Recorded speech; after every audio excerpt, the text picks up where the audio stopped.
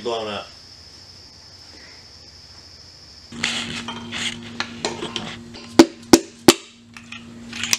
Hey.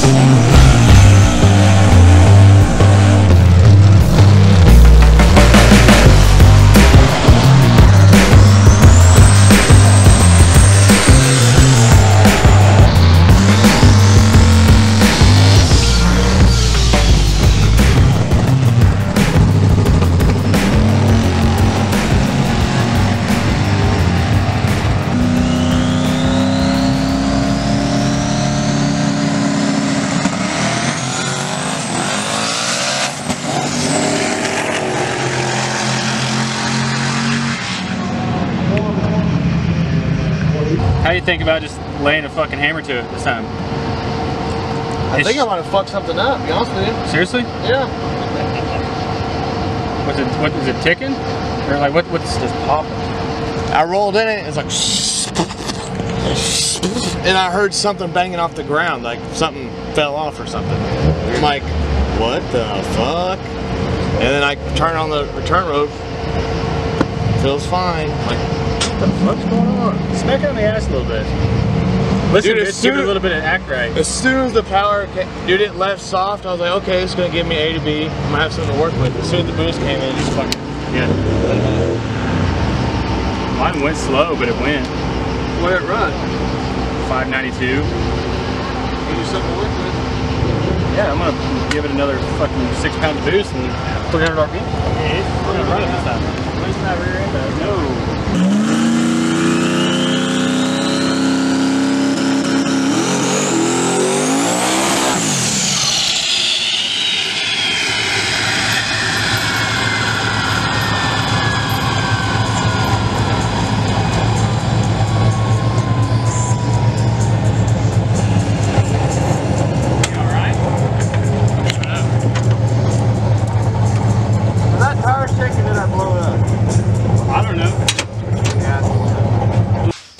She's blown up.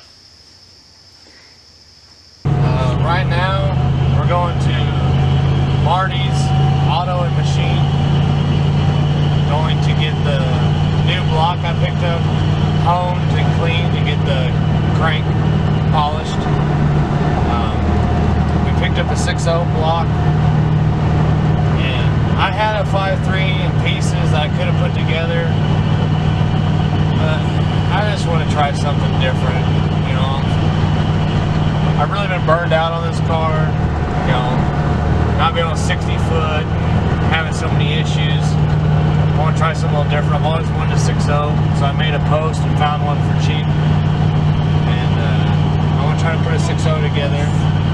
Now, my big cam got nicked up when I blew up that motor, the 5.3. And really, it sucked because I wanted to sell it, but I wasn't going to use it, so I wasn't too upset that I screwed it up.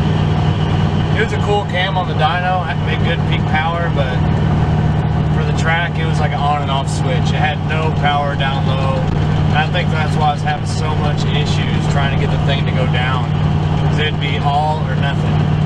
So I'm going to put up my Bewley Stage 2 turbo cam with this 6.0 and just see how it goes. I really think the whole car will work a lot better. There's test and tune Friday and a 550 race Saturday. The next weekend's a 570 no prep race. It'd be cool if I could make them, but if I don't, it's whatever. I'm at least gonna try. Oh my god. What? The piston's gone. Are you serious? Whoa, holy crap. Damn. The head's fucked on this side. Oh my god, yeah. She ain't coming back to life. That's crazy. Yeah. Dialed in clean room engine. Oh, I'm zoomed in. They can't see how disgusting. I'm gonna start over so you can see everything. No. Really? Come on, I gotta go to bed, dude. Welcome to my clean engine building room. As you can tell, I'm super organized and very clean. I'm on my last piston, and I figured I'd just show you guys real quick how to jam one of these suckers in there. And I was told by a professional how to do this, so I can't screw it up, right?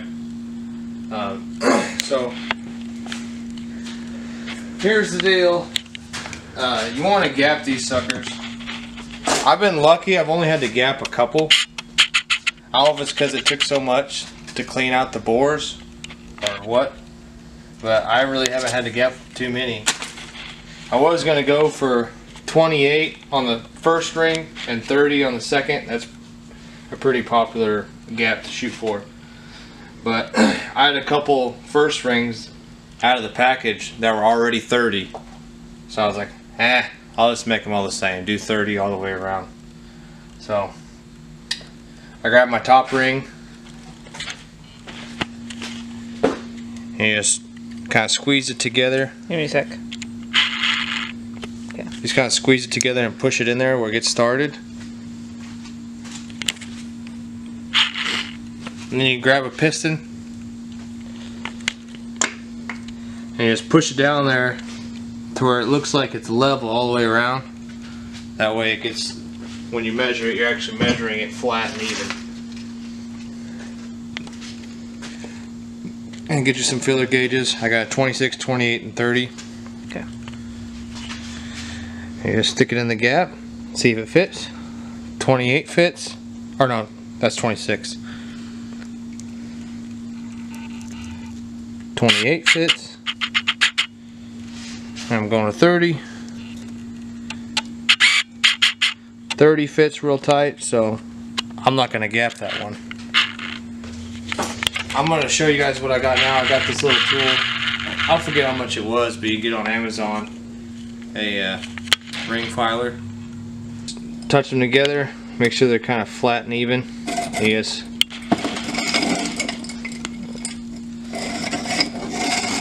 turn it for a little bit. And that probably took 1,000th off. Just that little bit. It's pretty aggressive. And then you just test it again, measure it, see where it's at, and go from there. 30, easy. That's probably a little more than 30, but obviously I can't go any tighter, so it is what it is, and we're just going to run it. Put your oil expanding ring on there. I think what it's called.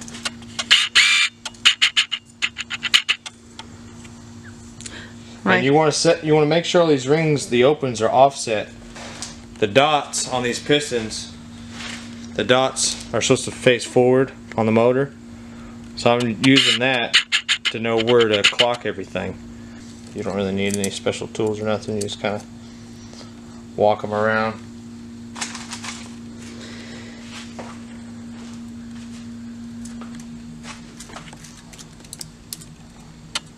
Okay. And then you grab your second ring. Sure. And on this particular ring set, and it tells you in the directions that there's a little indentation. Okay. And that means that that goes towards the top. Some rings are directional, some aren't. Like this second ring is directional, the top ring is not directional. Then I'm just going to put this second ring pointed that way, the top ring pointed that way, and that's how they wanted the directions. Put them in there. I always spin them, make sure they're not sticking anywhere. You definitely don't want them sticking. And if you have an old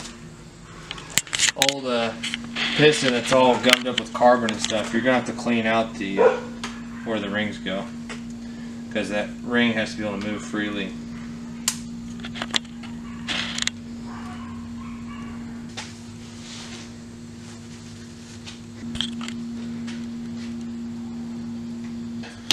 They go up to 5" and I just cut off the extra that I don't need. Where'd you get it from? O'Reilly's. Yeah. obviously. Like $20.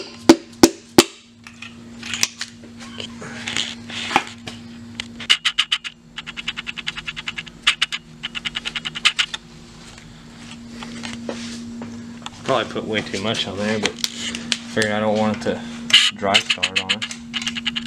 I dropped my heads off to get resurfaced. That's all I wanted done was resurfaced. But the guy that works there, he's really knowledgeable. He's been around the block.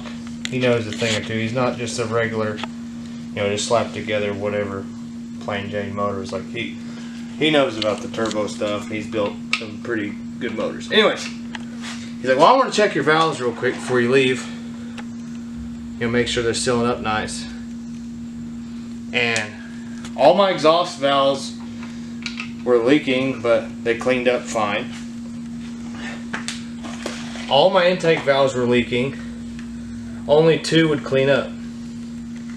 The other ones, he had to take off so much material that they were paper thin. So luckily, you know, me along with every other LS guy in the world, I had a bunch of random valves and extra heads laying around, so I just took him everything I had, and he found enough valves to make work, and he went ahead and did me a valve job and everything. So I think that's pretty crazy, honestly, that that they were that bad, and the sucker made 1100 horsepower With a bent rod. and it had a bent rod, which I don't think I explained that to you guys yet, but we came to the conclusion between some knowledgeable people and myself that You didn't have a collapse lifter. that when the thing was making noise 3 months ago, that it was probably me bending a rod. I did that before my Camaro years ago when I first got into this stuff. It was ticking. I thought it was a lifter, and it was a bent rod. And Brandon, super smart guy, works at a machine shop. He's the one that did all the machine work on this block.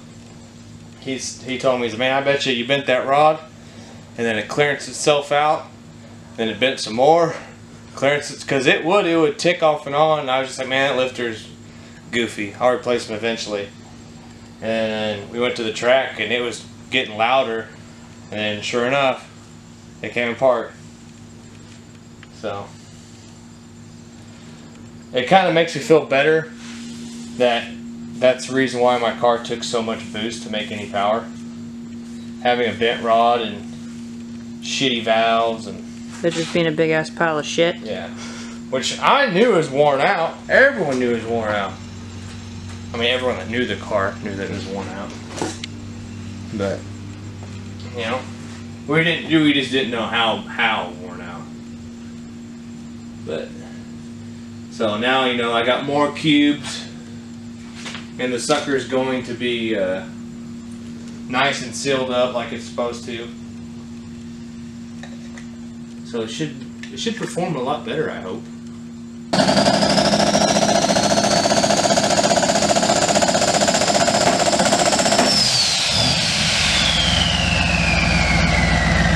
I'm changing the oil real quick. New motor, whatever, change the oil. I got a bunch of stuff to do. Testing starts in 3 hours. I'd like to make it there on time if I can. Whatever. I'm putting coilover sleeves on my strange struts on the front. Put some bar angle in it. Put my diaper on. And then I should be good to go. So we'll see how much it fights me. It's been fighting me this whole time. So you're gonna make it on time? I'd like to.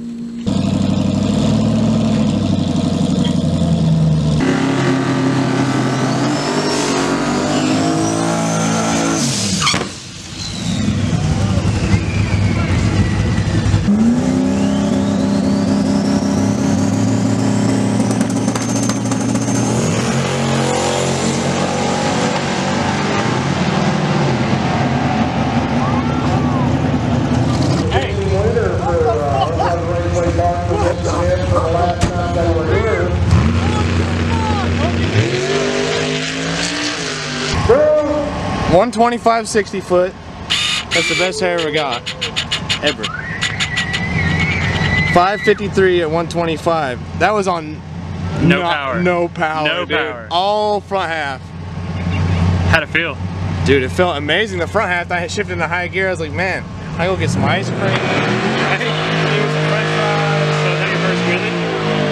Was that a wheelie? Yep. I felt it come up, get light, and I was like, is this a wheelie? This feels cool. I'm like, I wonder if that's a wheelie. I know it went. Good job, dude. Fuck yeah, motherfucker.